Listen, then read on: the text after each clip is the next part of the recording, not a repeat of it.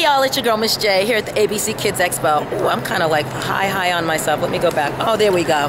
Empress down here sleeping. I'm in the booth of Kinderhop. Kinderhop makes that fabulous double stroller that I introduced to you about 3 years ago. Well, guess what? They have something new in the works. It's already in production. Now they have Skip, Jump, and Hop.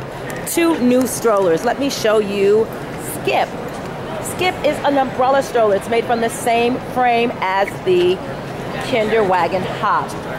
Now Skip is a single stroller and you can add a car seat. There's not going to be anything else to buy. None of those costly $30, $40 adapters. There's a strap and you just attach it to the car seat.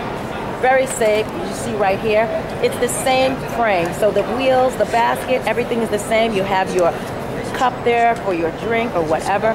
When you're finished with the car seat, just take it out and you're going to use it as a regular single stroller, which would be like this. Now this one is, oh hi Papa, this one is the Jump. Oh, 14 pounds is what it weighs in. It takes up to a 50-pound child. Here is the Jump. Now the Jump has the jump seat attached to it.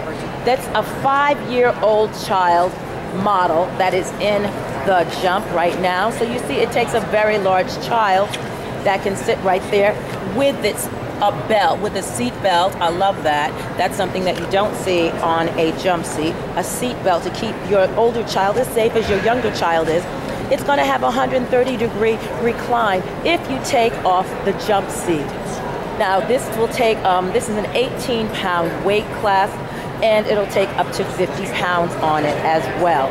So you have your Kinderwagon Hop, you have your Kinderwagon Skip, and you have your Kinderwagon Jump, which you can use the jump seat or not. But see, if you're a New York mommy or one of those mommies that likes to stroll, you might want to keep that jump seat on to hold a bag, but it does have a roomy basket. I'm just saying, if you have an extra bag, you have someplace to put it. It's been Miss J with the 411. See you next time. Toodles.